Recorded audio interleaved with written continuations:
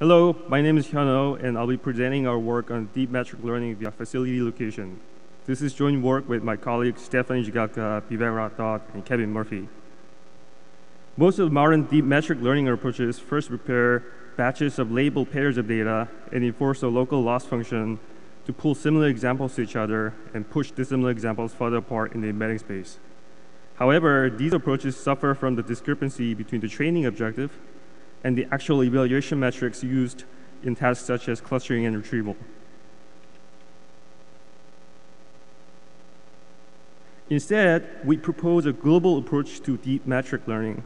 Our structured prediction framework learns to cluster a batch of data in an embedding space and makes use of evaluation metrics such as normalized mutual information during training. On the right, the three sheets represent the ground truth clustering assignment, and the colored codes represent the predicted clustering assignment. The structure margin delta term penalizes different clustering assignments proportional to the clustering error measured in NMI.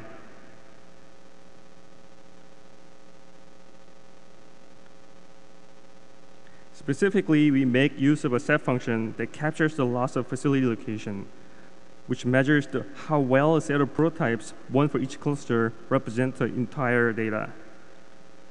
First, a set of prototypes are passed as an argument to the function. Then the function sums up the travel distances of each data points to their nearest prototypes or facilities in the embedding space. Here's the final loss function for our approach. We enforce the facility location score given ground truth clustering to be higher than the score given to any other clustering assignment, at least by the structure margin delta. Note that our loss augmented inference is NP-hard, but is approximately submodular. Our structure margin term is 1 minus the NMI term. NMI compares the quality of a clustering assignment and outputs a score from 0 to 1, where 0 means worst clustering and 1 means perfect clustering. We first approximately optimize the loss augmented inference via greedy set maximization. This procedure incrementally selects cluster prototypes which provide the best marginal benefit to the loss augmented score. Then we refine the greedy solution by looping over each clusters, swapping the cluster prototype with any other cluster elements, which increases the score. We repeat this procedure for a fixed number of iterations.